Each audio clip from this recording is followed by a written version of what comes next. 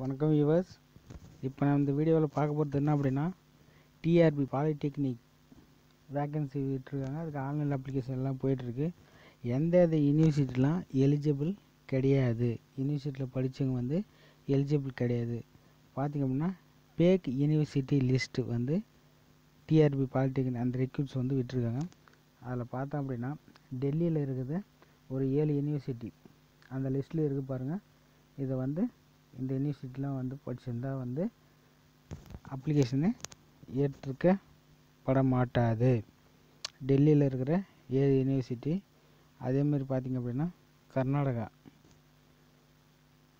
அந்த ஒரு யூனிவர்சிட்டி, கேரளாவில் ஒரு யூனிவர்சிட்டி, மகாராஷ்டிரா ஒரு யூனிவர்சிட்டி, வெஸ்ட் பெங்கால் அதில் ஒரு 2 யூனிவர்சிட்டி,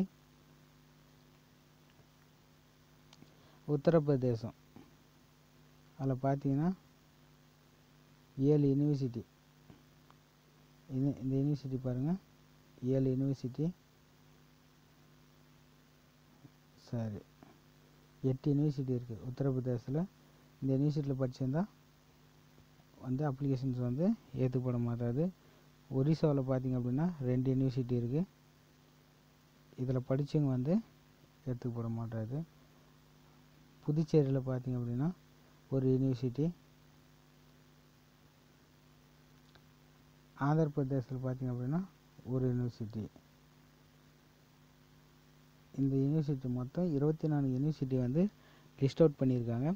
இந்த யூனிவர்சிட்டியில் படித்தவங்க யாருமே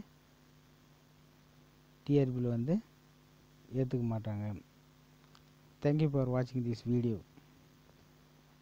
இந்த வீடியோ பிடிச்சிருந்தா லைக் பண்ணுங்கள், உங்கள் நண்பர்களுக்கு ஷேர் பண்ணுங்கள். மேலே ஏன்னா சந்தேகம் இருந்தால் எங்களுக்கு கமெண்ட் பண்ணுங்கள். மறக்காமல் நம்ம சேனலை சப்ஸ்கிரைப் பண்ணுங்கள். தேங்க்யூ.